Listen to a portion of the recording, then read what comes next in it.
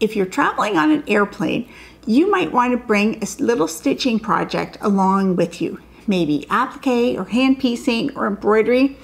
And if you do that, the question quickly comes up, what can you use to cut your thread?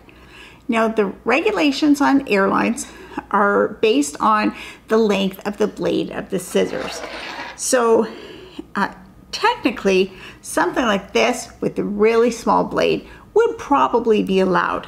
But personally, I would never travel on a plane with any expensive or special embroidery scissors, because sometimes the random person that you get as security, they might not like it, and it would be very difficult to challenge them at that time.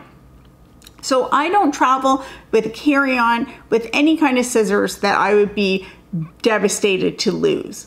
One good option is if you look for a little mini sewing kits that you can get, they often have these tiny little cheap scissors, and you get the whole sewing kit for $1 or $2. So these scissors are usually great options, and they're not something that would be heartbreaking to lose.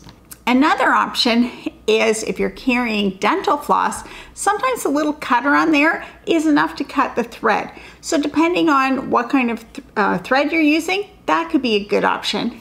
And another great option, if you have a little bit more in the budget, is I have this necklace, and this is made by Bohème, the French company that sells scissors and needles, that kind of thing.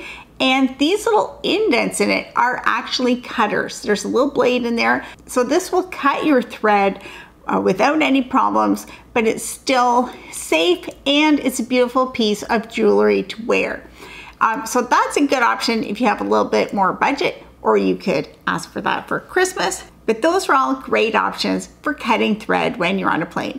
So next time you're on a plane, don't think that you have to leave your stitching project behind. For more embroidery tips and tricks, be sure to follow Epida Studio.